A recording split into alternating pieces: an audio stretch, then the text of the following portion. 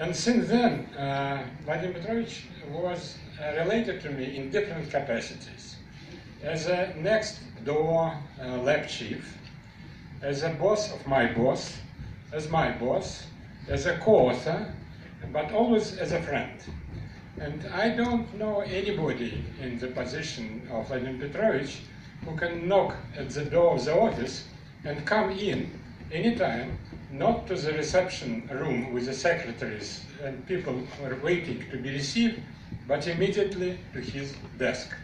And I think that that's why it happens, because he believes, I think, that although, of course, in the administrative hierarchy, postdoc and director of the institute or the dean are very much in different positions, but in science we are all equal. And that is what I'm trying to implement in relation to my students and students of my students. And that is why Vladimir Petrovich is always open to new science, not necessarily in his narrow field. And that is why I would like to tell you today about new emerging science which emerged recently. That's about extracellular vesicles. And each instruction says that in the beginning of the talk you should state about conflict of interest. And I must declare I have no conflict of interest, because this show doesn't pay neither me nor to my studies. Today I'll tell you about extracellular vesicles. Recently, next slide please. Oops, it's my fault. For many years my lab studied HIV pathogenesis and pathogenesis of other viruses. And recently I think a drama is developing in our field, not only in HIV field, but the whole virology. Because what we thought we dealt with, in this case HIV, is not HIV, it's always a mixture of viruses with extracellular vesicles, which sometimes called exosomes. These extracellular vesicles are generated not only by infected cells, but also by uninfected cells. And basically, they play an important role in physiology. This idea of these extracellular vesicles, they deliver something to the cell, not in this way, like you throw a bottle in the ocean and hope that somebody whom it's addressed will fish it out, but rather an addressed way. So these exosomes are addressed to particular cells. And although for people who are outside of this field, there are hundreds, dozens of papers and reviews published, and to some people it's already clear that extracellular vesicles are generated in one cell, they take cargo out of the cell and deliver it in an addressed way to another cell. Unfortunately, most of these statements were not proven yet, or proven in a very artificial way in ex vivo system. And I wouldn't go into problems, but address you to our review, which we recently published, was at the end of last year, where we discuss all the problems of these concepts.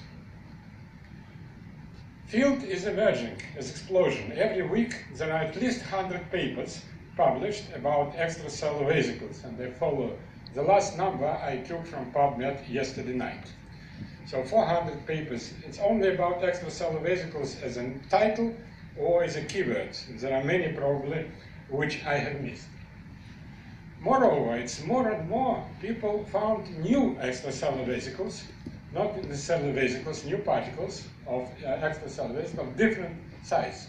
That the whole world, I think, new world is found nowadays, and it resembles me really when Leeuwenhoek looked in his microscope and found hundreds of microorganisms, of which even today not know about every organism what it's doing. So many hundreds years later, I hope that science is accelerating and we'll know soon about the function of these vesicles. But these vesicles really constitute a new world in biology.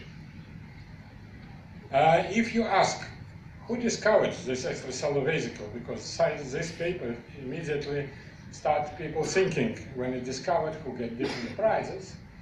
And there is no answer to this, because every student who looked in the microscope on the cell culture saw some dust floating around, and for many years this was considered as a dust. And nobody, of course, gave funding for people who studied dust.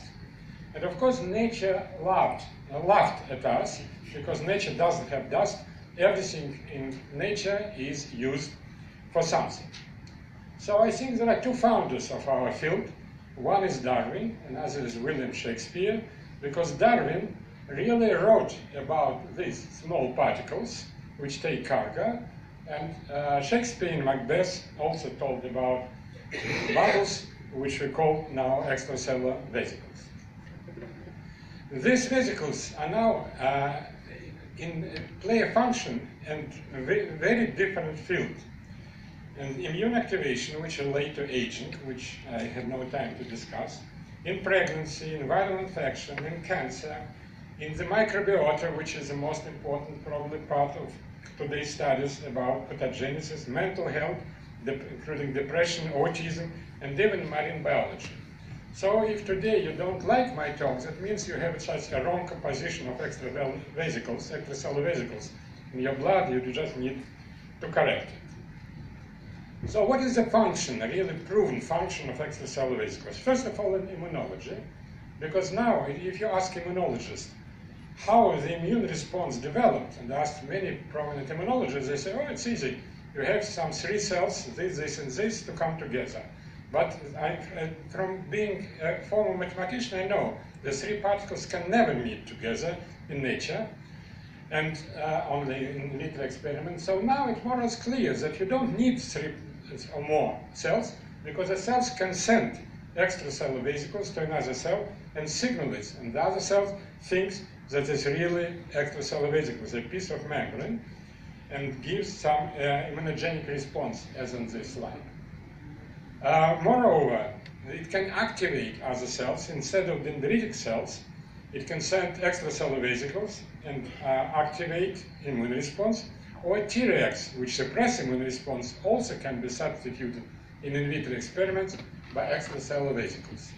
Moreover, we recently found that cytokines, classical soluble factors which regulate immune response, can be found also in extracellular vesicles. And that solves, in my mind, one of the problems of how these extracellular vesicles are addressed. What is the address? Because cytokines can be on the surface of these extracellular vesicles, and they attach only to cells which have appropriate receptor for these extracellular vesicles. When I talk to my mathematical friend, bioinformatic friend, and tell them in a popular way what is the system of cell-cell communication, they say that every system in communication have whatever, human, cell, animals, have one feature which is called redundancy. That means by one or several features of this message, you can guess with some probability what is inside. So like in human communication, if one of us receives this envelope, one Russian, one American example, you may be sure not opening this envelope, that's not a love letter, and it's not a letter from your aunt who asks you about your health. You already guess what is there, not very pleasant. So the same thing is about extracellular vesicles proven, because extracellular vesicles from one cell, there is some dependency of the cover of this vesicles, of the membrane, and what we found inside the cargo. Moreover, here we found that microRNA, which is now the most studied cargo of these vesicles, really depends on the surface markers of these vesicles. That means that that's sent by the very same cell.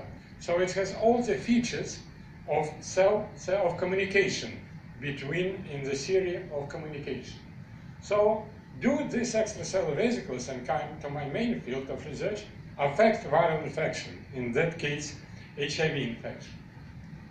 So normally, yes, there are papers that it's done. There's a very well-known paper of Yoel Sadowski from Pittsburgh, who showed that resistance to viral infection of trophoblast, and trophoblast naturally defend the embryo from being infected, and they're resistant to many viruses. you can transfer this resistance from trophoblast to the cells which were initially sensitive to this infection, just taking extracellular vesicles, and here I identified some microRNA which really delivers this resistance. Moreover, there are data about the role of these extracellular vesicles in HIV infection. They activate T cells, that may be related to aging. They suppress apoptosis, so the viral infected cells produce virus longer. They downregulate MHC1 and MHC2 and some receptors, which makes the cell evade immune response and hide from the immune response. We know that now one of the most important field of studies is microbiota. That's bacteria which live in our body and some believe regulate almost everything, starting from our mood to depression to all physiological answers. So what we do, some of us know, when we move to a foreign country. The first thing you should learn, of course, is the language of this country. And that's what bacteria really learned when they moved to our body. They produce, in this very recent discovery, extracellular vesicles, and we don't know how it is produced because some gram-positive bacteria has a thick wall, but nevertheless they produce these extracellular vesicles, and they communicate with the host cells with the same language as the host cells understand. In my lab, we recently started to study vaginal microbiota, which is very important because this microbiota protects women from different pathogen infections, in particular HIV. It is known from many epidemiological studies that lactobacilli protect women from HIV infection, and we managed to reproduce this in our ex vivo system. We put tissue, cervicovaginal tissue, as an explant which preserved its site architecture for a couple of weeks, and infected it with HIV, and also put lactobacillus, was isolated from vaginal fluid, on this system. And when you put lactobacillus, HIV is significantly suppressed infection. And most recently in December, we published a paper which we found that you don't need the whole lactobacilli. It's enough to take extracellular vesicles from lactobacilli, put in the system, and these extracellular vesicles, they protect the tissue from HIV infection almost the same way as the whole bacteria.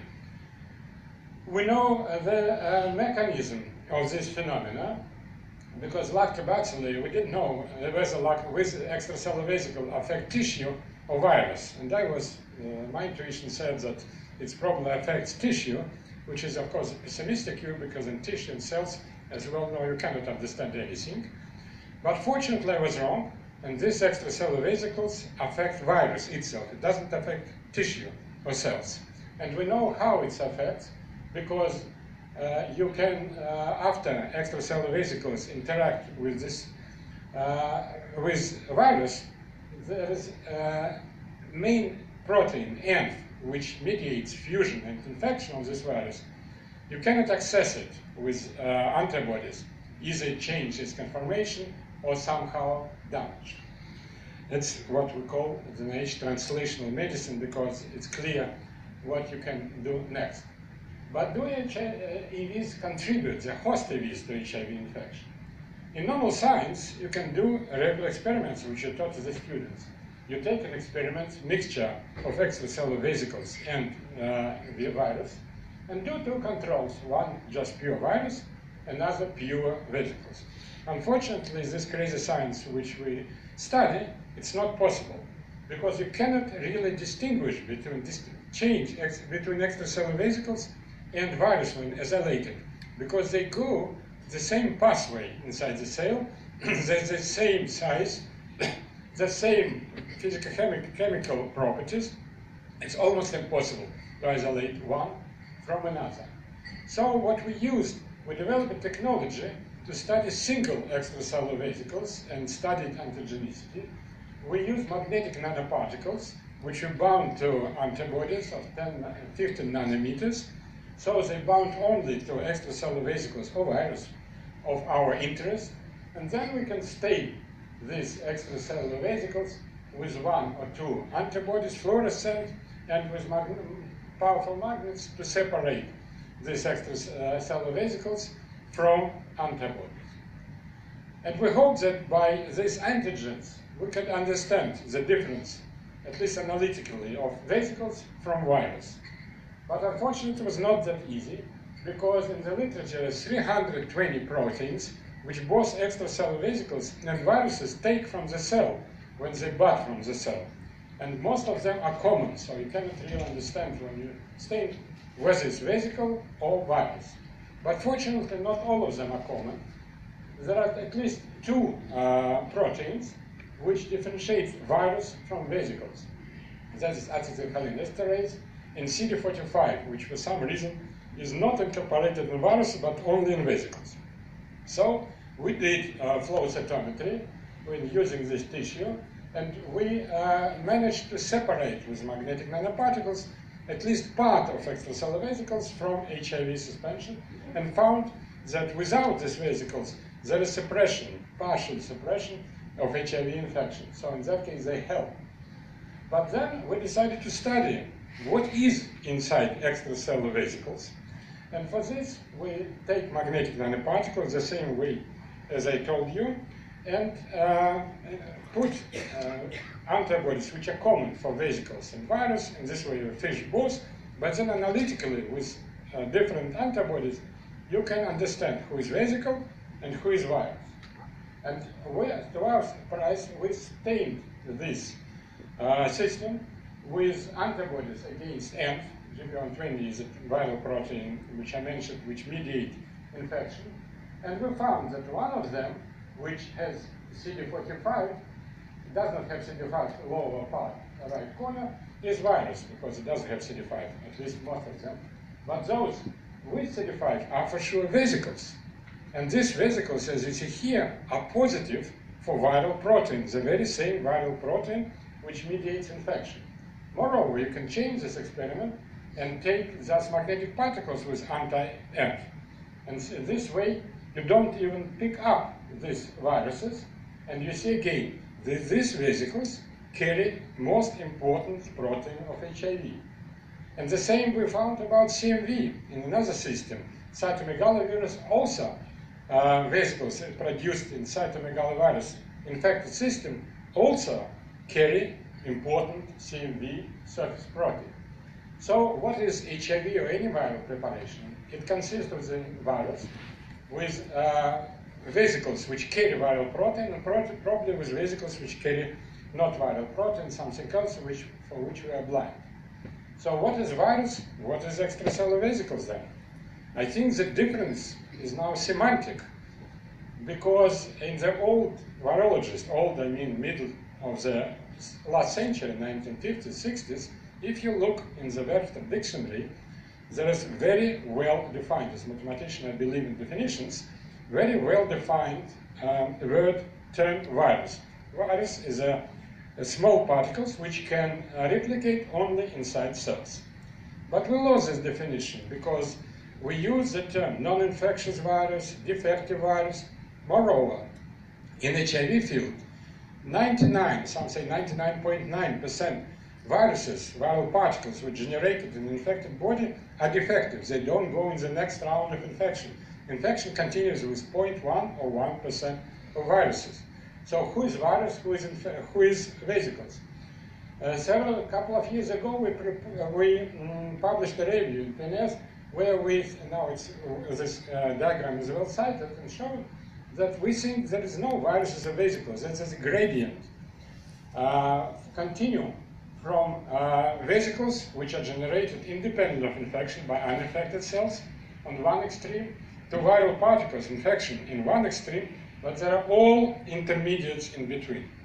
And for me, it was really a revelation. Now I look in the whole field of virology with different eyes. It's like in old times, in times of Newton and Huygens, we looked in the visible light and see different colors. But now, with development of physics, we know that that visible color is a small, small part of the whole spectrum of magnetic waves, which is very small on the whole scale of magnetic field. So I think that virology is now approximately this size of what spectrum studies of particles which have a very wide spectrum. So, of course, there is a evolutionary question, what came first? Viruses learned from vesicles, or vesicles learned from viruses? I'm not much interested in this. There are many jokes which you cannot translate in English. There was a Soviet joke in Russian. Когда ничего не было, спрашивает дедушка, мальчик, что было раньше, яйцо или курица? Он отвечает, до революции все было. Everything was available before. So I would like to finish with summarize, and I have good timing, what I told you about. First of all, that all cells, they generate vesicles, both infectious and not infectious. Vesicles affect HIV infection, and vesicles which are generated by microbiota bacteria in vaginal microbiota, they suppress HIV transmission. And what we thought is virus is in fact is a mixture of viral particles, vesicles, and some of these vesicles are not distinguished by viruses because they carry the same proteins, and some people show that RNA. So analysis of individual proteins on the surface of individual vesicles may become, of course, a powerful tool for studying vesicle function, and hopefully, it's a hope, may lead to the development of new diagnostic and therapeutic strategies. It's hope, but I like what Sir Francis Bacon wrote about hope. Hope is a good breakfast, but is a bad supper. I hope that we, in our field of development, we're still somewhere in the lunchtime, and we still can keep this hope. I started you with the literature, with Shakespeare. So when I was young, until now, I liked poetry of William Blake, which in a translation of Russian poet Marshak sounds «В одном мгновении видеть вечность, огромный мир в зерне песка, в единой горсти бесконечности, небо в чашечке цветка». So I always wonder why Blake took a grain of sand as this allegory, because it's grain of sand is very boring thing. It has very dull structure, and it doesn't reflect in my mind all the complexity of the world. I think if Blake would write this now, he would write about extracellular vesicles, in which really the whole world come together, both immunology, cardiology, microbiology, gynecology, oncology, virology, and all fields. So all of you who think they don't study extracellular vesicle, you do study extracellular vesicle in your experiments. Maybe you don't know this, but extracellular vesicles in your experiments definitely play an important role. So everything what I told you about was generated in my lab in National Institute of Child Health and Human Development by Roger Spalamina, Anusha Rakelian, Wendy Fitzgerald, Christophe Vampuy, Jean-Charles Grivet, Sonia Tsikali, and Christophe Vampuy. Of course, with collaboration with our important collaborators, Bob Gala in Institute of Human Virology, and Nestor Nota van Hoorn in Utrecht University. Thank you very much. I finished 5 minutes before my deadline. Time for questions, so thank you very much for such a nice presentation. Yeah, please? Simple question. Should we add so-called microvesicles to the elements of blood? I mean, we know the erythrocytes, lymphocytes, and other structure of life. So that's a new structure of blood, just for analysis. So, and the second short question, perhaps you give us the picture. What is the physical structure of these microvesicles? I mean, the size, is it a double membrane coated, something like protein liposomes? Yes. The first question, no, we don't need to add anything because we already have it in our blood, and we study this in a context of cardiovascular disease, which they have important function in this. The size are very wide, but the majority is the size of the virus. That's approximately 120, 200 nanometers. That's why it's difficult to separate it from most of RNA viruses. The structure is exactly like a piece of the membrane, mostly outer membrane, which encapsulate with proteins, lipids, which encapsulate some cargo, cellular proteins, RNA, sometimes DNA, It's not clear how it happens. And there are a whole field of the science about mitochondrial extracellular vesicles, which people study, which generate by mitochondria. It's not clear, some people know, but I don't know, what is the function of these mitochondrial vesicles. Is it the water inside? Just Yes, like water and Yes. What's the size of this space? What you can carry by the Yes. So it's, since it's a wide range of vesicles, let's say 200 nanometers, so take biolayer out and you see what is the volume inside. It can carry significant proteins, cytokines, RNA, pieces of DNA, and that was shown in many studies now. Maybe I'll ask a question. So, because we discuss here aging, could you comment on the role of EVs in aging? For example, one could potentially take like exosomes from a young animal and maybe deliver to the old and maybe get some help in disease and aging. I don't know such experiments. I doubt about this, but its relation to aging is through immune response, because improper immune activation now lies at the basis of almost all human diseases. It has two buttons. One is etiological agent, known or unknown, another improper immune activation. And extracellular vesicles play a very significant role of immune activation, the way I showed you. So these experiments may be reasonable, but for people who study aging, and what we heard earlier about blood transfusion, that may be related. Thank you. Any more questions? Yeah. Well, thank you very much. Yeah.